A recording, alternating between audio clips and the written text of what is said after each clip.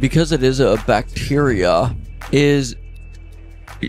do they keep adding more as well to like those lagoons? Like, is there kind of like that secret science of like how much to add based on how much is getting? Yeah, so we've started doing more of that here in the last couple of years. So we do what we consider kind of a rescue dose. Like, hey, we're at a point where we know we need to dredge. We have to get rid of some solids. Okay. So we can come in, and the sonar technology that we'll talk about later. Oh, yes. Does a good job of helping us estimate the total amount of solids. And then we can come in and say, well, we know for every pound of product that we add, we destroy 500 to 700 pounds of solids.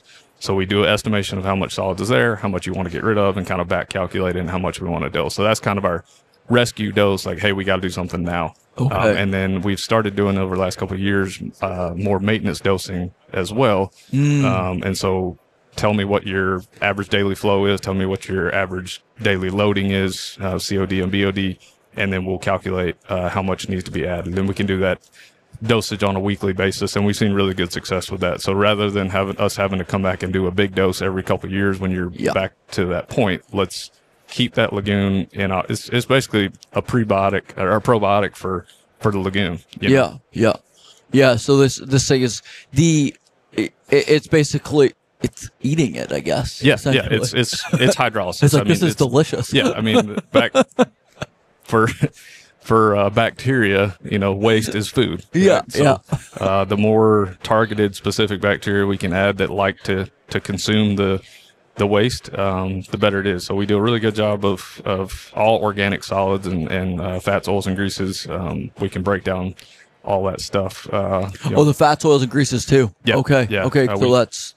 Yeah, that's actually the kind of the low-hanging fruit. Right. We can get, lagoons that have fat caps.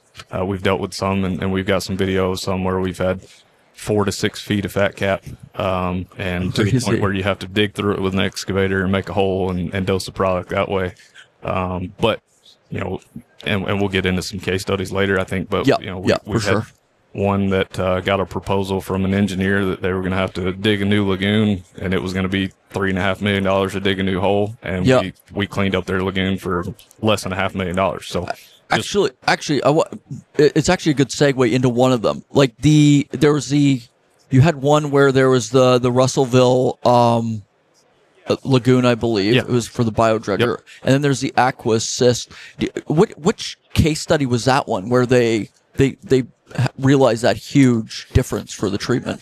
That one you just mentioned. That one actually might not even be on there, but the Russellville one works as well. Okay. So they had about 1.5 feet of fat cap. They were just having too much loading. They were wasting, having to haul off a lot of sludge. They were having to add chemicals to maintain their pH in their lagoon.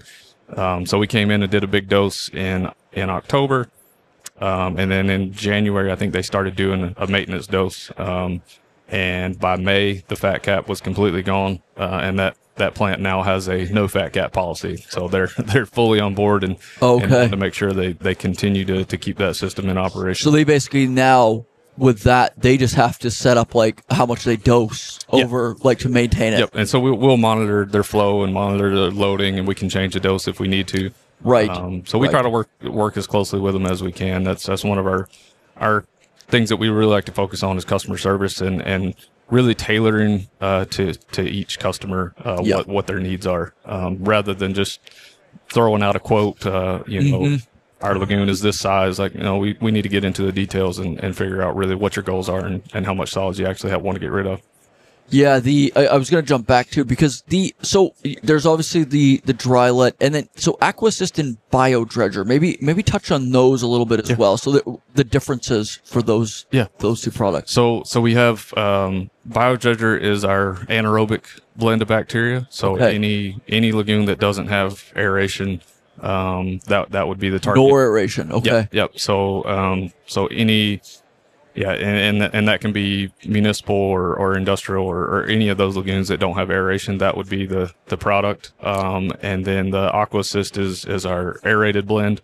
And again, some of those food and bev lagoons have aeration as well. So some projects will use both products. And then Aquassist would normally be our product for wastewater treatment plants where we would add it in aeration basins. And then you have one that I can guess because it's called Manure Magic. I can kind of guess what that one's used for. Yes, yeah. So that's our livestock product. Everybody loves that name, Manure Magic. So and that's a little bit of a different approach. We're not trying to totally break down solids. The goal there is generally we want to get the solids broken down enough to where they don't have solids build up, and that can in a hog barn where it's just an 8-foot deep pit. If you let it sit, and you will eventually have solids build up. Or when you add a bacteria product to help break that stuff down to get it into suspension, just makes it easier to pump and do land application with. Yeah, it's a great lineup. So you're kind of like you've got it for each. You've kind of specialized it. For each different one. It's really just a matter of dosage. What's the goal and how much do we dose? Yeah. Right.